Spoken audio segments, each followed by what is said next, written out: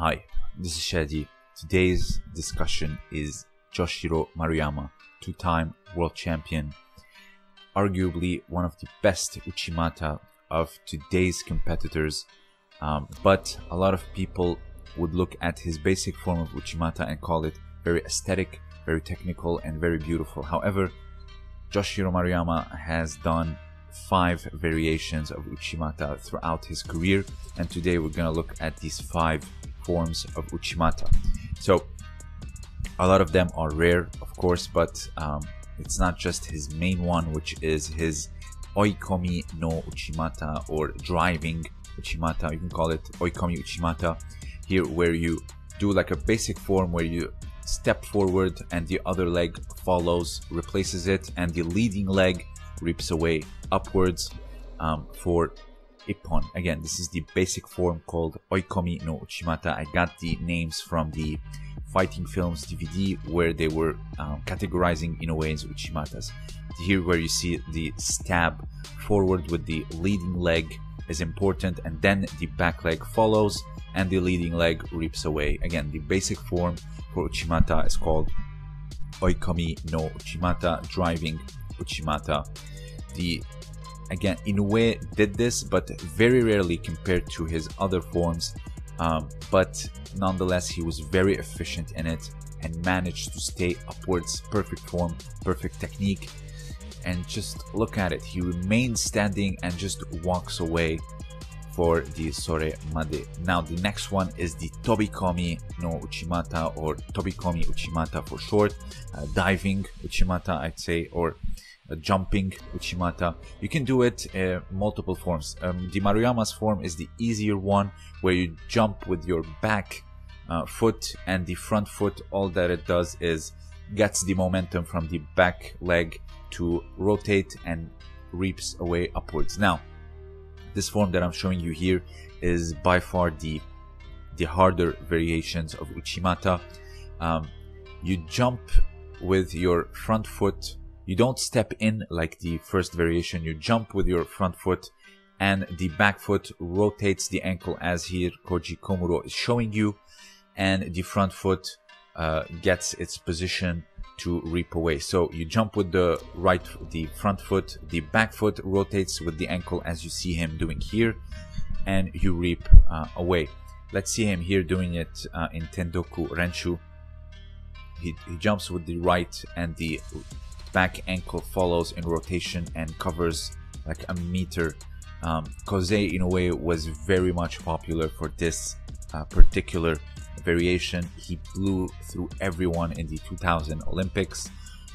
Again, this is the hardest variation of Uchimata, and a lot of people don't even understand how it works. For example, I used to think you jump with the back foot like Maruyama did and you rotate the ankle like Inoue, which makes it very hard to get like a really long jump. However, if you jump with the front foot and you rotate your ankle, your back ankle, this is how you actually get that distance covered. Uchimata of Maruyama actually is less complicated but still highly technical. The next one being Ken Uchimata, or hopping Uchimata. Again, this is a rarity. He did it back in 2018 in Paris Grand Slam. This is usually when a lot of people, when they can't get that big lift in Uchimata, they would usually hop it through in order to destroy the balance and get the Ippon.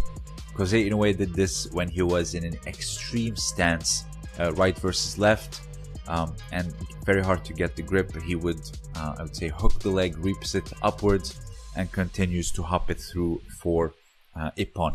Again, it's very hard to get a big lift with a very extreme stance, as you see here, or unless you want to get countered. So he hooks, reaps away upwards, and starts to hop with a big rotation, landing for Ippon. The next one being the Tornado Uchimata, where you spin and then the momentum of the reaping leg from the spin would get a huge throw forward. As you see here, Kinyan Leblouch went flying. The next one, the rarest one, is, I would say, Uchimata Makikomi cross grip. You let go of the lapel hand and then you do a wrapping motion and sacrificing yourself. Uchimata Makikomi is a Yoko Sutemi waza. It's a sacrificing technique. Here he does it against Tal Flicker in the world title. For the world title, he lets go of the lapel hand, notice, and then goes down. And then Tal Flicker does a great job to avoid an ippon, but Maruyama gets away with a wazari. This is the basic form of Uchimata Makikomi. This is a very dangerous technique. You let go of the lapel hand and look how the hand can land on the face. This is probably how you get cauliflower ears. So again, this is a very dangerous one unless you're really desperate for a score for a huge title, championship, but everything else, just do a regular Uchimata if you're good at it. And finally, you can't talk about the great Uchimata master without his Sukashi. If you're good at Uchimata, you should also know how to counter it. Uchimata Sukashi, a teiwaza. You rotate the upper body with your hand, landing them on your back.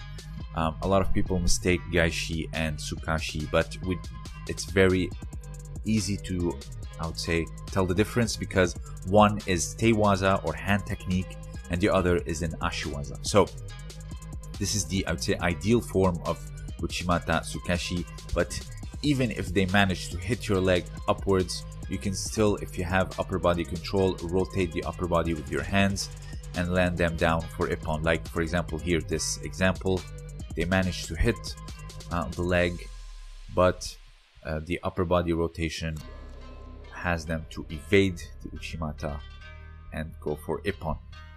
This is Uchimata Gaishi. It's an ashiwaza. So ask yourself, whenever you see someone countering an Uchimata, ask yourself, did they actually rotate the upper body, or did they actually blow through the feet, or trip the feet, or reap the feet? That's how you tell the difference between Gaishi and Sukashi. One is a teiwaza, like I said, and the other is an ashiwaza. So this is very important to know. Again, Maruyama is very much known for his main Uchimata, which is the Oikomi no Uchimata, or the driving Uchimata, a basic form, yet he rendered it so aesthetically pleasing. But let's not forget his other forms of Uchimata.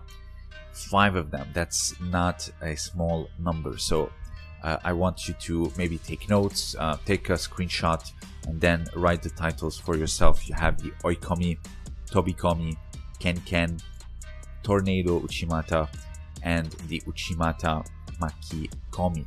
So if you have anything else to add, please let me know down below. Also, consider supporting me on Patreon for exclusive content. I post there once a week. And please don't forget to check out the links in the description below. This was Shadi, and as always, thank you for listening.